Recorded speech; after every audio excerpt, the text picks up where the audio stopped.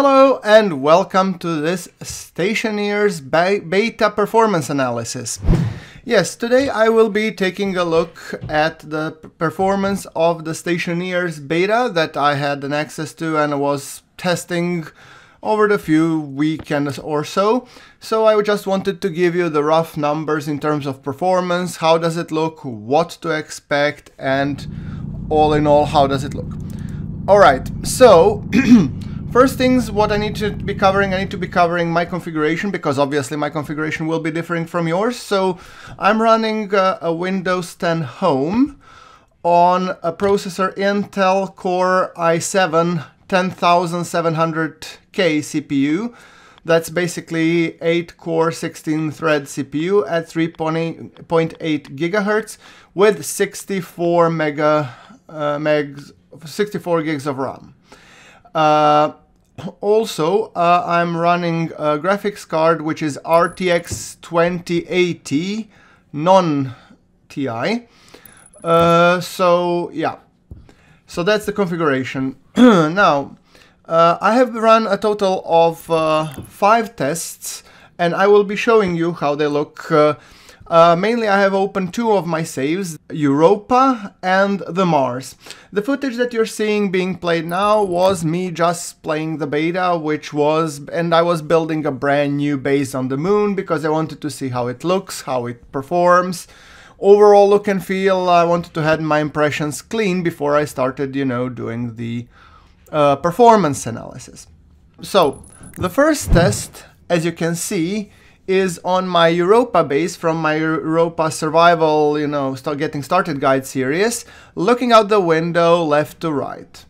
And the differences that I have seen between the current version that's currently live on Steam and the beta, which I was analyzing, and I believe that beta version was 0.2319116006.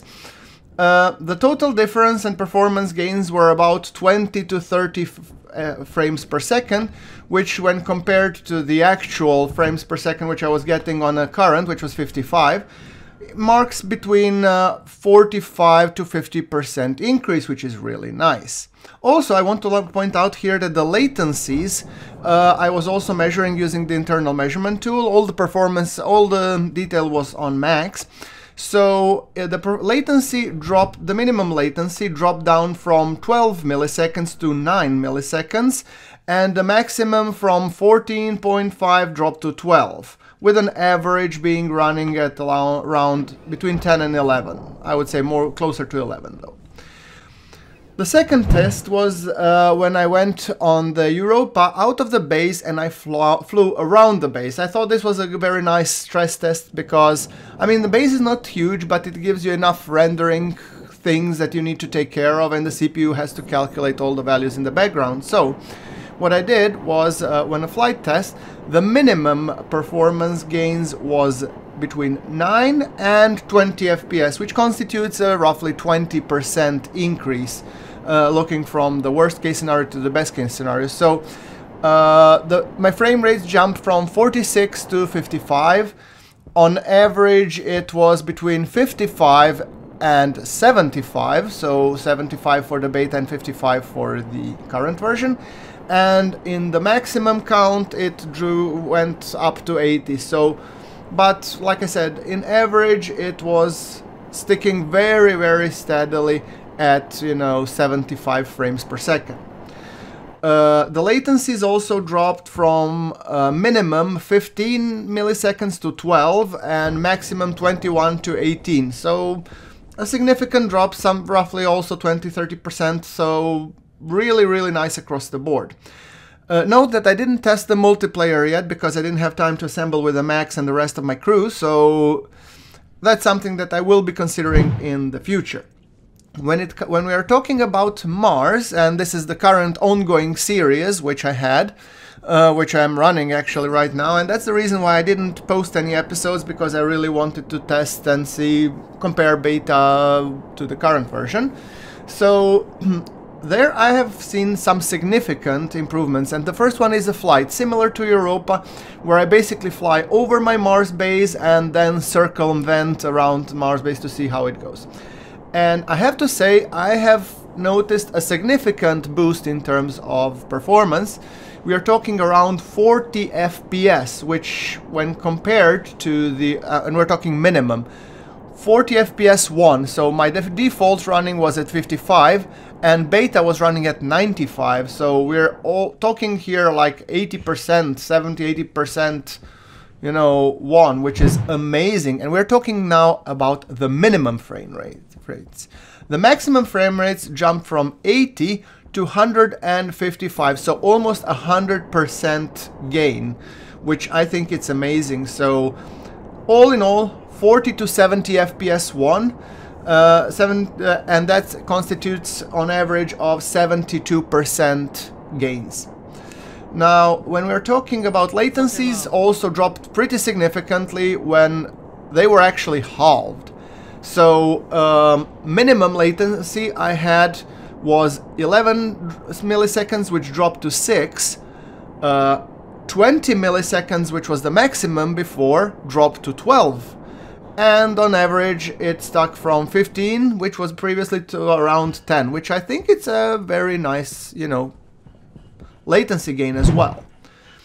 And when we're talking, the final test that I did was also run inside and look both into the plants and outside of the window. And there the performance gains were roughly between 30 to 50 FPS, which constitutes compared roughly 50% gains, 43.47% gains on the on average.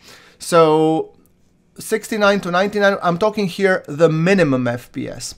When we're talking maximum FPS, it went from 80 in the current version to 129 in beta, and on average it went from 75 to 110. The latencies also follow the same pattern, dropped by 50% almost, from 12 to 7, from the minimum or the maximum from 14 to 9, which is a little bit less of a increase, but still, all in all, that brings us to the also roughly 40 to 50% gains in terms of the latency.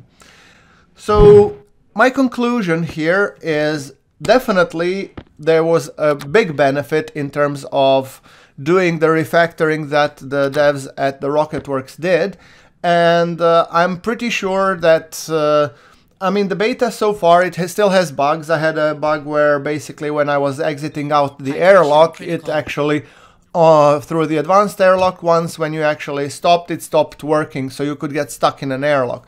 However, I'm happy to say as soon as I reported it to the devs, they fixed it pretty promptly, and they're fixing a lot of bugs right now. And after that, we'll see. We don't yet have any official time when we expect it to go to, you know, live.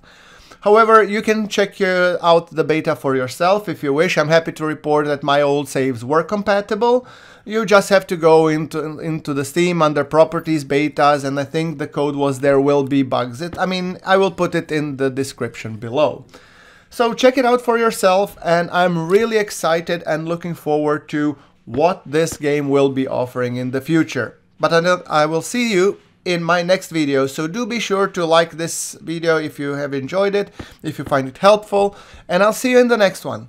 Thank you very much for watching. This is GrunfWorks signing off.